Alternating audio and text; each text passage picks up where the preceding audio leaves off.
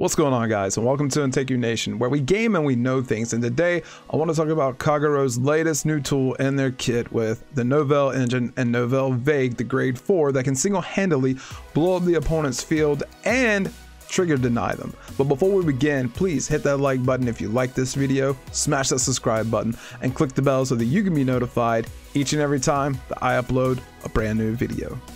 Hey guys, one big announcement I want to make is that I am doing a giveaway of the all-new Cardfight Vanguard Overdressed trial decks. I will be giving away a bundle of all 5 trial decks to 2 lucky winners, and to the grand prize winner a booster box. All you need to do to enter is be a sub to the channel. Alright guys, this is going to be my second attempt at actually doing this deck profile, as the first time the audio didn't pick up, so that feels kind of bad. But anyway, this is going to be Nouvelle, the Nouvelle Engine, the grade 4 engine that we were all hyped about going into set 13. Now, if you're new to Vanguard, you've never seen Kagero, you've never seen grade 4s and all the other things before, we're going to start this thing very simple and try to explain very thoroughly why I play the cards that I play and why they do what they do. So first off, we are going to start with Lizard Soldier Conro. Conro is a CB1 and retire this unit to add a grade 1 or less card from your deck to your hand. That is one of the most perfect starters Kagero has. It is really hard to come off of Kagero or Conro. There are so many other starters you could use, but none as effective and efficient as Conro, because you want your PGs, which if you're new to Vanguard, your PGs are basically what you live and die by, because if you do not have a PG and they take you to 6 damage, you die, or they try to take you to 6 damage, you die.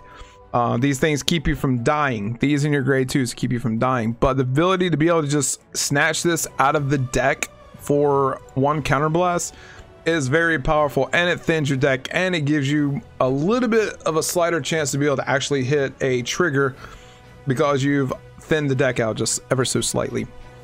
We are running 9 draws because this deck almost feels like a Yu-Gi-Oh deck. So if you're familiar with Yu-Gi-Oh and you're familiar with Exodia, it almost feels a bit like that, because you're trying to assemble pieces. You're trying to get the pieces to the puzzle in order to do the things that you want to do, and I'm going to explain that. We are running 4 heals because we do like to stay alive. We like being able to stay in the game and try to win. So there is that. First off, we are running 4 copies of Nouvelle Roman Dragon, grade 1 7k attacker. So Vanguard, rearguard, when placed, if your Vanguard is a grade 2 or less, you may return a Nouvelle Vague, aka a grade 4, from your hand to your deck to add a grade 3 from your deck to your hand. So therefore you see a little bit of filtering, and you see some deck manipulation. The fact that this allows us to take what is our heal trigger, Nouvelle, which is the card that the deck is built around, put her back into the deck and search any of our other grade 3s. Now this does multiple things. One thing, this gives you that pesky heal that came to your hand that you're like, oh god, I don't really want to draw that. I need that in the deck so that I can hit it hopefully and kind of live longer. Unless you put that card back into the deck. And it lets you search out any grade 3, any of your grade 3s, and add that 1 card to your hand. And in this case, we'll talk about it later, it's going to be Dragonic Overlord, the end. Now, next up, for our grade 1s, we are still running 2 copies of Seal Dragon Kershi. You could actually swap this out for Gojo, whereas Gojo is a rearguard or Vanguard ability. You may rest the unit, discard a card, and draw a card. Whereas Kershi is a little bit more stipulative in the fact that she's just like, when placed, if your opponent has grade 2 units, you may discard a card from your hand if you do draw a card. So there are stipulations that surround Kershi that are not as forgiving as Gojo, but I kind of like Kershi for what it does. It still allows you to get rid of something that you don't want to try and draw into something that you do want. We are running 3 copies of Embodiment of Armor Bar. He is our 8k vanilla being he has no ability. He is just plain. He's just an 8k beat stick. He feels good on turn 1 if you have to ride him, so that like when they're actually attacking you on those defensive turns, you can actually hit numbers that they can't reach, therefore kind of preventing you from taking more damage than what is necessary. He's also a very great booster in this sense. Going into our grade 2s, we are playing 4 copies of Nouvelle Critic Dragon, 9k grade 2, says Vanguard or rearguard when placed, if Nouvelle Vague, aka the grade 4, is in your hand or on the Vanguard circle, you may CB1 to retire an opponent's unit. Now, keep in mind, that is a buff. That is a buff compared to what Berserk Dragon does. So, as long as you actually have the grade 4. So long as you actually have the grade 4. it is a buff, and it's really strong in the fact that for one counter blast, you can pop something, get rid of it, and go on about your merry way.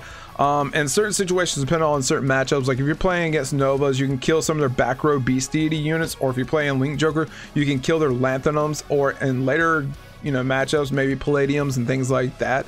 So like, I like it in the versatility of the fact that when it goes off, you can do one or two things. Okay, you can pretty much kill a column with one card because you pop the back and then you swing at the front, or you pop a grade 2 and then you swing at the grade 2, and therefore you're killing 2 units. Either way, as long as this thing goes off, it's killing 2 units, and it just depends on the matchup. It depends on the matchup, and it depends on where you're at in the game and how you play it. And the card can be very versatile, and it does what it does very beautifully.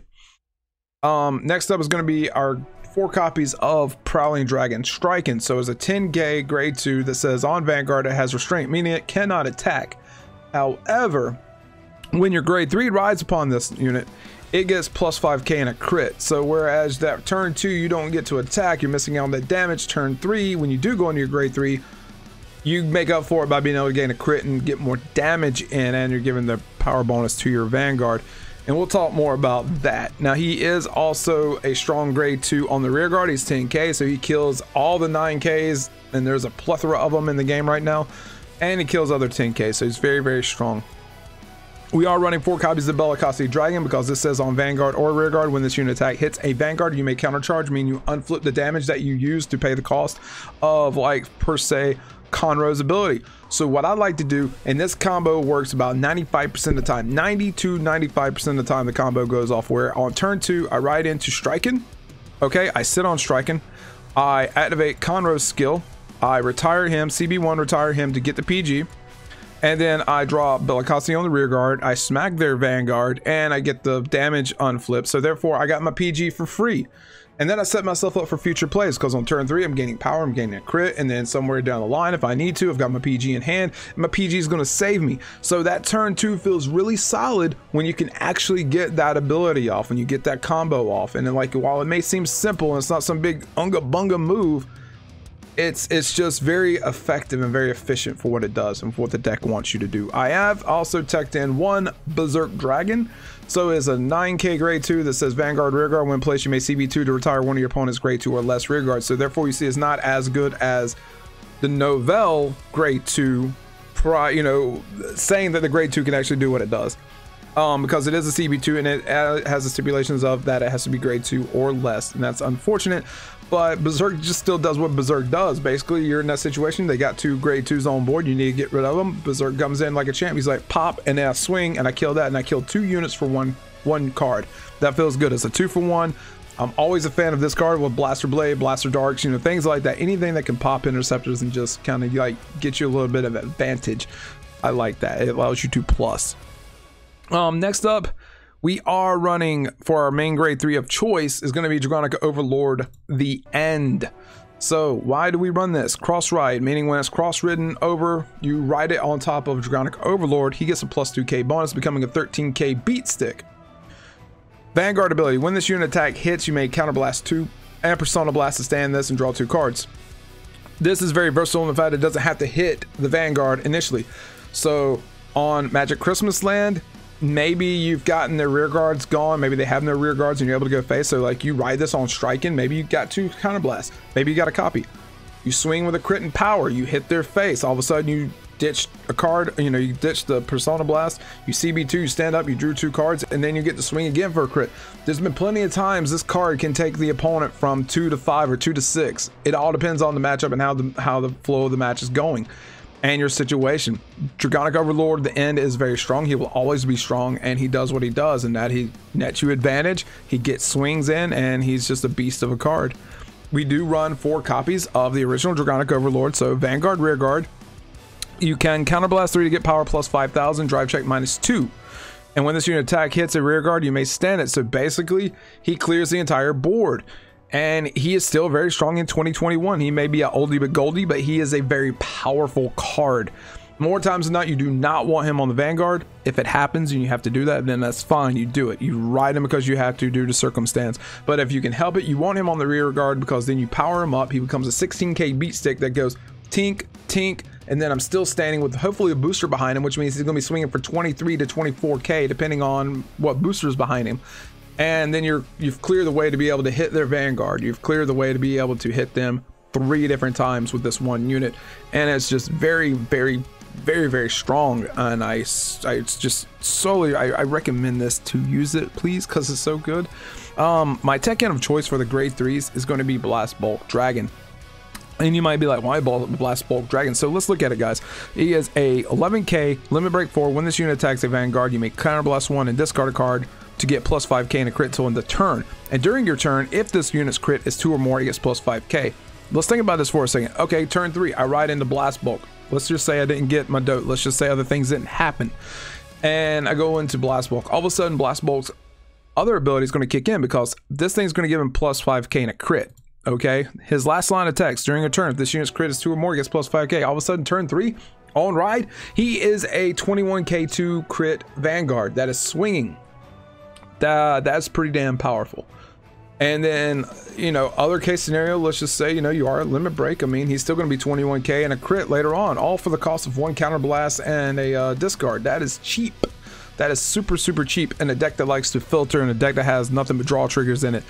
It should not be a pain to actually activate this cost to get that crit going live and be able to threaten them, and I'm a huge fan of threat. Next up is going to be the whole reason of this deck, what this whole deck is built around. It's going to be Transcendence Dragon Dragonic Nouvelle Vague. She is a 13k beat stick, the only grade 4 Kagero unit in the game, and she has the awesome ability of Soul Blast 3, Counter Blast 3, and Persona Blast. Persona Blast meaning I ditch a copy from my hand to retire all of my opponent's units on the rearguard circle. So basically, she is a board wipe. She wipes everything off the field.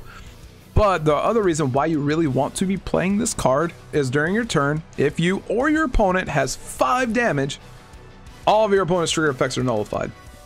So if you get lucky and you're on that one turn where you just ride into her and you can actually get that attack in and they don't have a PG, it's just GG at that point, because she doesn't care if you hit a heal trigger. She denies them the heal trigger provided that one of the other stipulations is met. Either you or your opponent has 5 damage. She just shuts down triggers. And that's really strong. More times than not, though, I'm not going to lie, you're not going to activate her first ability of the Soul Blast 3, Counter Blast 3, and Persona Blast.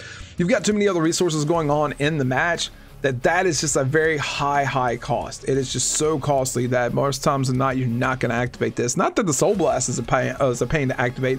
It's the CB. And in fact, you had to have another copy of her. She was your heal trigger. Like, it just feels bad. It just feels bad in the fact that you can't actually activate that skill as much as you would like. Now, overall, it's a very powerful deck when it goes off, but I like to play devil's advocate. I like to be fair, give the pros and cons of every deck, and I'm going to say that the deck can brick, and it can brick hard, because those times when you're trying to go and you're activating, maybe you don't have the grade 3 that you need, and you don't even have the grade 4. This thing's a 7k vanilla. That's all that it is. It does nothing without the grade 4. It does nothing, and that feels bad. I mean, it's okay. It's a 7k, you know, booster, that's fine. And maybe it's a 7k grade 1 Vanguard you have to ride, that's fine.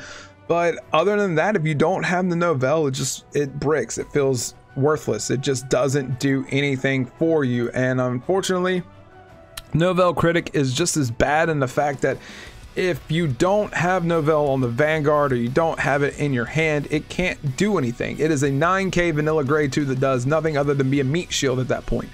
And that feels really bad, but that's just that's the nature of the beast when it comes to this deck, is that it is I